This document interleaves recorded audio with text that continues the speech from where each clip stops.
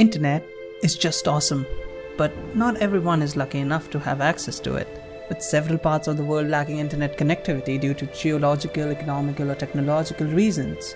So what's the solution to it? It is simple, but before I let you onto the secret, make sure you subscribe to our channel because there is more to come. So the solution I was talking about is to launch over 100,000 satellites into space. This is what Elon Musk and some other big brain billionaires say. Launch a ton of satellites and voila, you have the super fast internet. And it actually does work that way. This idea was first proposed by one of the greatest entrepreneurs of this century, Elon Musk, the man behind SpaceX, and he named his idea Starlink. Starlink is a proposed mega constellation of satellites constituting around 42,000 satellites. SpaceX has already launched over 600 satellites, and by the end of 2020, it plans on positioning around 12,000 satellites in lower Earth orbits, launching as frequent as every 2 weeks, the remainder of 30,000 satellites being launched over the decade. Using this mega constellation, SpaceX aims to provide low latency, high-speed internet connectivity to even the remotest parts of the globe. Let's see if they can provide it in the corner of my bed, where even 4G downgrades to Edge. But why do we require 42,000 satellites for best connectivity? Well, the internet we use today is provided using intercontinental underwater cables and ground terminals that are susceptible to natural calamities and conditions and require high investments. Thus, remote areas with almost no users aren't a very attractive market for the investors. With Starlink in the Earth's orbit and its 42,000 satellites, this issue could be resolved. Starlink constellation consists of satellites that are always on the move, and their combined range covers the entire globe, thus providing the best of connectivity. Plus, space doesn't have stormy nights. I'm pretty sure most of you are already hyped up and gushy with joy because you won't have to wait for that video to load in 4K quality. But have humans ever achieved a milestone without having a negative impact on the world? Nope. SpaceX alone plans to launch around 42,000 satellites, and its competitors are one step ahead. OneWeb, a SpaceX competitor, is planning to launch around 48,000 satellites for a similar venture. And that is just the beginning. Amazon plans to launch a constellation of over 3,000 satellites. And now that Americans are entering the space market, China has to compete. One of China's biggest giants, Geely, has also announced the launch of such a satellite constellation in competition to Starlink. Samsung also proposes to launch around 3,500 satellites. All in all, the leading tech giants around the globe plan on sending over 100,000 satellites to orbit our planet day and night.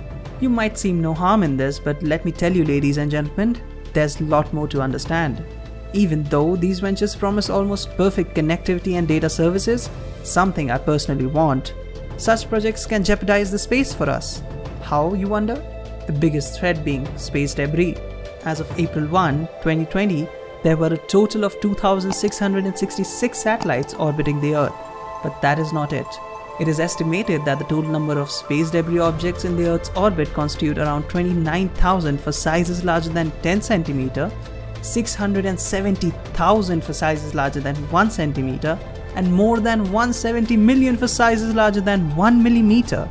And according to ESA, the European Space Agency, a collision with a 10 cm object will lead to a catastrophic destruction of the present-day satellites. A 1 cm object would most likely disable a spacecraft and penetrate the shields of the International Space Station, and a 1 mm object could destroy the subsystems on board a spacecraft. Now imagine the amount of precision and effort it would require for 100,000 satellites to maneuver away from such debris in Earth's orbit. In addition to that, the risk of collision among satellites cannot be ruled out. In such a case, a chain reaction would be triggered where debris from one collision would initiate another one, and so on. Scientists have a name for such situations, and it is called Kessler syndrome. If I was there, I would have named it the apocalyptic debris, but never mind.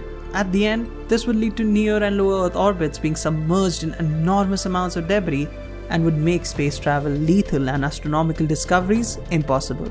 And if you're a movie fan, you must know that Tom Cruise might have to postpone the shooting of the first ever movie to be filmed in space if such a scenario occurs. In addition to that, NASA would not be able to track asteroids and meteorites that may end up striking the Earth. And that is not the end. There is one more problem. The second problem is specifically related to the astronomical community on the globe. Astronomers love to explore the space and discover new planets, asteroids, and a ton of more stuff, and all this is possible only by the grace of light. But with over 100,000 satellites in the Earth orbit, the future of this community seems to be more of a problem solving than that of discovering.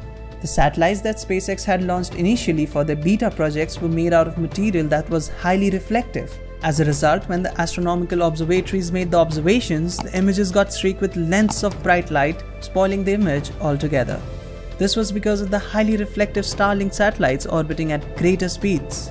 Eventually, the astronomical community got fed up and approached Elon Musk with the problem. Looking into it, SpaceX decided to coat their satellites with dark pigments to make them less reflective, and even promised to alter the maneuvers of satellites in the future in special scenarios. Apart from that, researchers have started to work on softwares that could help fix the broken observations using the power of algorithms. Algorithms that could automatically remove the white streaks from images and help astronomers explore. There is nothing much we can do right now about the possibility of a catastrophic satellite apocalypse, but the only solution to it is perfecting the maneuver systems and hoping that these big techies have a plan to control such a situation if it arises. And if you thought that this video was about a sci-fi concept, you were wrong. It is reality in the making, and probably by the end of this decade, you would be living it. So hit that like button and subscribe to our channel to get a bite into the past, present, and the future.